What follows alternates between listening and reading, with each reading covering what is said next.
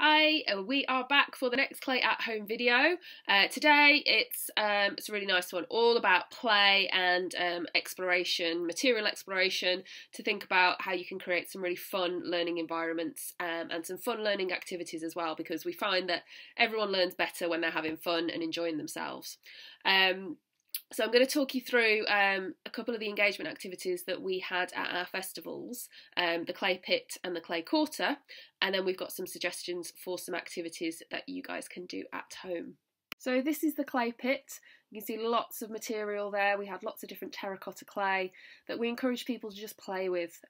So you can see here there was lots of mess being made, but people were using it in different ways. So they were using the different types of clay together to create and make things in ways that you wouldn't traditionally think of using the clay. And in the clay quarter, we tried to take that a bit further, so really thinking about the material of clay and what you can do with it. So sound became a really important aspect. So what does clay sound like? What do the different types of clay sound like? How can you make sound with clay? Also things like how can you build with clay? What's the tallest thing you could create with the different types of clay? And mark making, so drawing, was really interesting to play around with as well. So how can you draw with clay? What different things can you use? So you can see here in this quick demo, I've got some different types of clay here and just a piece of paper, and I'm trialling out to see what different marks you can make with the different types of clay. So I've got some dry clay, some wet clay, and then some slip as well. And you can see straight away that the dry clay works a bit like a crayon, the wet clay leaves a very different mark, and then the slip is going to kind of be a bit more like painting, really. Again, I'm just using my fingers here, but you could try it out with a brush or with different kind of tools as well.